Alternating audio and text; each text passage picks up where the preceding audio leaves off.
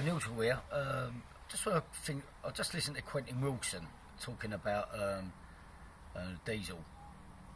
I've got a little message for Quentin. I have a red flag on a few things you said. Right? Basically, I know you're quite well linked with the LPG industry, and you look at Germany. They got 1,000 CNG filling stations. Italy has got nearly or over 1,000 CNG filling stations. Now, there's an infrastructure which is being totally disregarded by our government. The same government who pushed everyone into buying diesel totally ignored CNG. Now, I understood this some 6-7 years ago when I had a chance of buying a second-hand CNG vehicle from Merton Council. They had about 4 of them.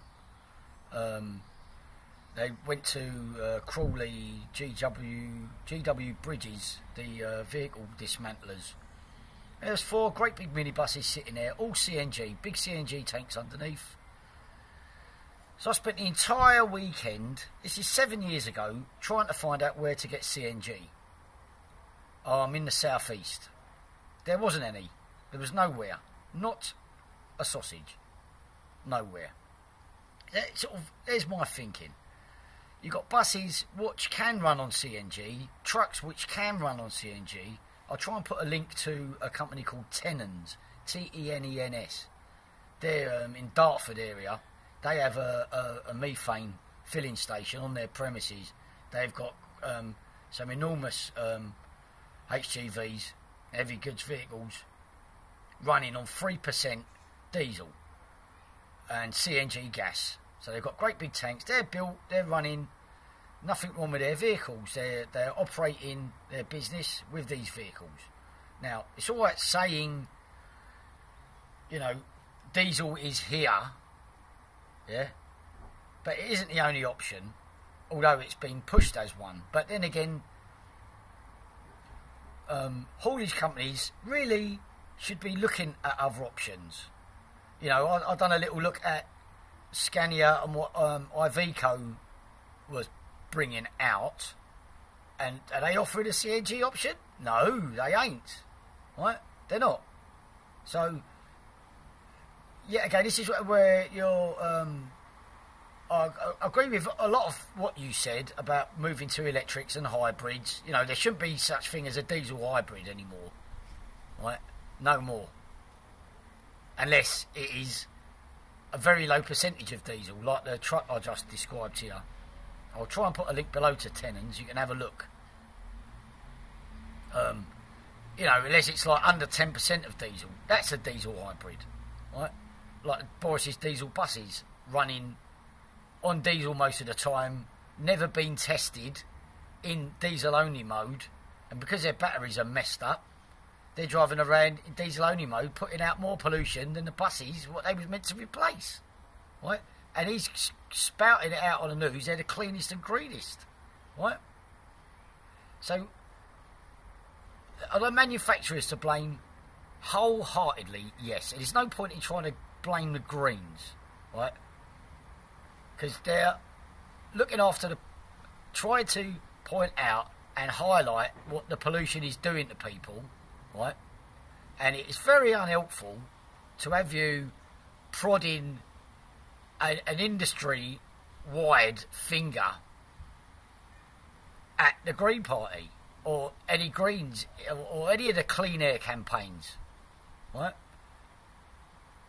It's just, that is very unproductive, and that's backwards thinking. Yeah? I want to see forward thinking, and if you really want to help, you know, you didn't even mention LPG in one of your interviews earlier. You go into manufacturers, I've said this before, you go into manufacturers, you look on the adverts, they're not offering a petrol version, they're not offering a LPG option, even though they can sell one, and they do sell them in Germany, right? See, this is where the industry and the government... Oh, you look at all the government incentives, right? All what the government's proposing is all on the consumer. It's not on the industry. In fact, like you mentioned, Merkel and Cameron trying to help water down the emissions regime, right? So we know how rotten that thought is to the core. That entire philosophy is rotten to the core. And it's the same rotten philosophy what Tony Blair had, getting us all to buy diesels. And it's the same rotten philosophy which the manufacturers latched onto that, eco cars, calling them eco, right? They greenwashed us. They've been greenwashing us for 7 years. We've got to put a stop to this, right? If there's another option, I'll mention before on a couple of my other videos called FSAERT, Fuel Save and Emissions Reduction Technology, a database of all the available fuel savers and emissions reducers for the manufacturers to have to go through the process of testing the best performing of these aftermarket bolt-on systems. But because for years they've completely ignored, say, oxyhydrogen and hydrogen made on demand in the car, and water doping technology, and ionising air filters, and different types of products, all which actually reduce it when you test them on the road, which is, if you look into some of the people who have got these products, that's the only testing they do. The NED cycle test is about £20,000, and the real-time testing, the real-world testing, is only £5,000. You try and put anything on, even the black cabs, the black cab industry, you know, the regulators, will still trying to throw you through an NEDC cycle, the lab test, which is ridiculous. They should be volunteering to do the real-time testing, to have a reality check and see exactly what they can do, but they're not, are they? You know, you can't blame the pollution on the Green Party who are trying to slow the pollution down. Now, you know, I drive a diesel. I've been banned from London already. I'm not buying a new diesel van. Right? I'm not going to buy a new diesel van. Right? When it says CNG on it, maybe I'll buy one. Because of this entire debacle and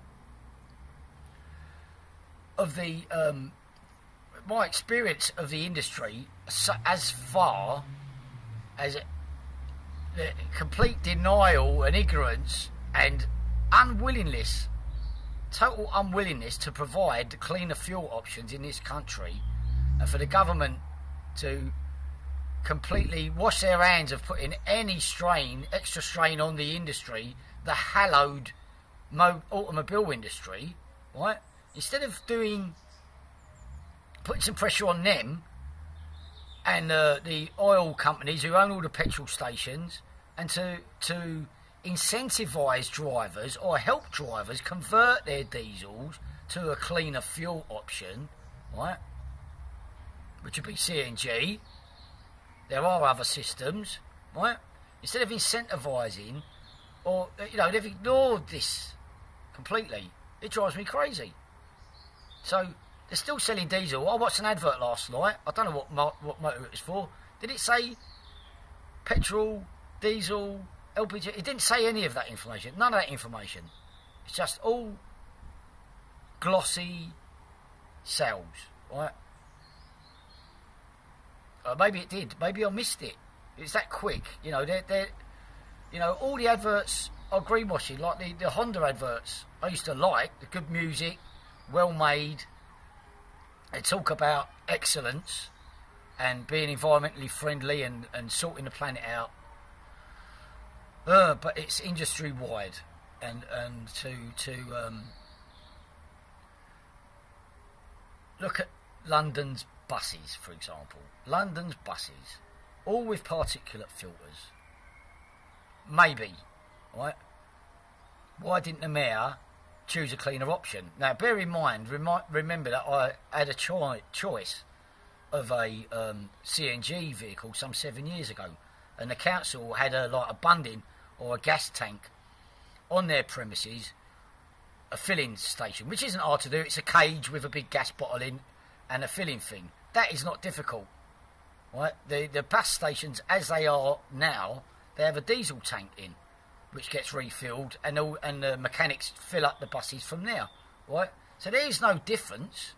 It is really easy to do, right? Instead of spending £10,000 on a particulate filter for a bus, maybe the mayor should be questioned on his absolute naivety, right, on such a large amount of public money. And the health, the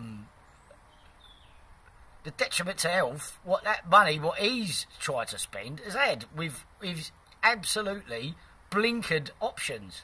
Same with the government, it's blinkered, right?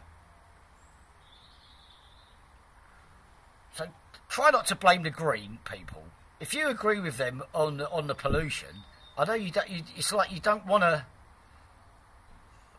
put any extra brunt on the industry, right? On the automobile industry. There's so many other options, aftermarket options, what they could have used, right?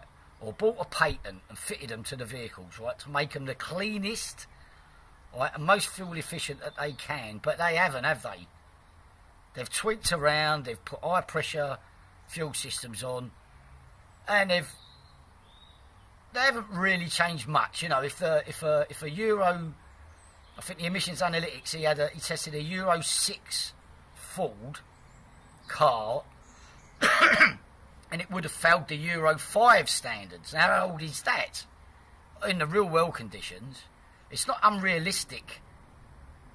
It's because they've been able to have, the way I see it, they've been able to do this lab test and skip reality, right? And by skipping reality, they've dodged even experimenting or trying some of the aftermarket products. Well, I think that's got to stop, to be honest.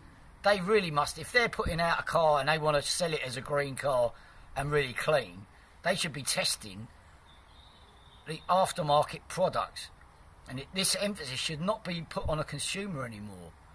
And especially with people like the taxis and the buses, right?